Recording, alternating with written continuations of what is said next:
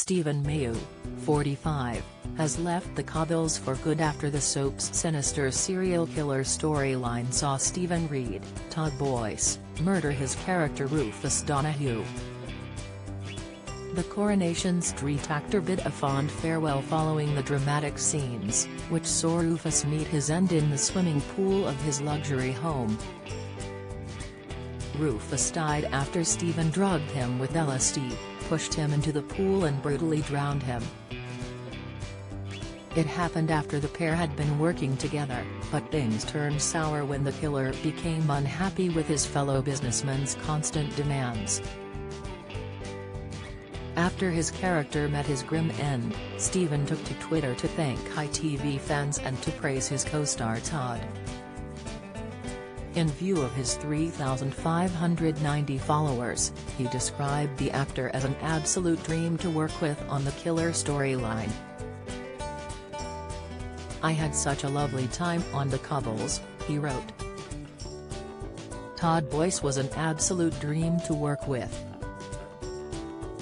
Rufus certainly wasn't the nicest guy I've played, but I had a lot of fun being such a dipstick. #Corey. Sick, don't miss. TV star Martin Roberts says life isn't perfect in sad health update. News Holly Willoughby pulls out of This Morning after getting shingles. Latest Prince Edward rushed to the aid of bedridden Ulrika Jonsson.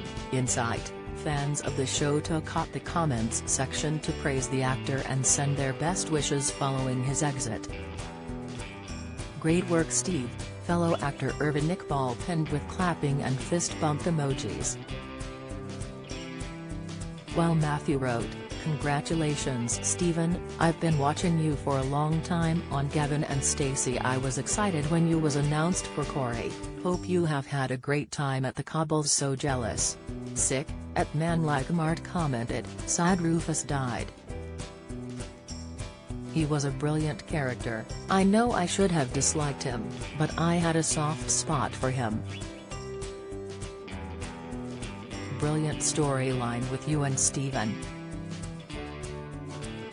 Sick, I will miss Rufus making trouble for Stephen," Joanne wrote with a laughing emoji. "There was great scenes between you both. Sick," while an unverified account under Todd's name added, "What a treat it was to work with you Stephen. It was just a joy, you so very real and majestic actor you." Coronation Street continues tonight at 8 p.m. on ITV.